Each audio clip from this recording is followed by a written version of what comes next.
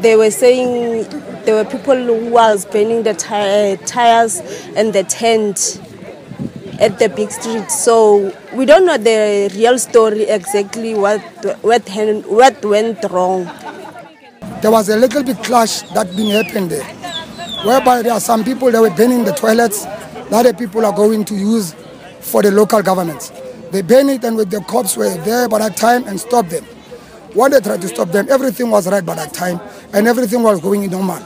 Up until today, we are strictly making sure that we are going to vote. A few tents of the IEC were banned immediately after the voting station closed and officials left.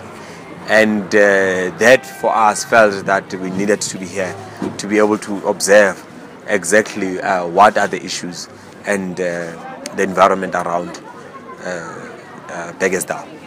I'm representing an organization called HBR Foundation, which has been accredited to observe the 2014 election. As observers, particularly as local observers, it is our mandate and our responsibility to ensure that democracy prevail and is preserved. And it is for that reason why we came here, because this is one of the areas that is very volatile in this 2014 election, and that's why we are here.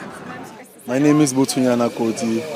I'm from here, Bekkersdal, and the voting has been going very well.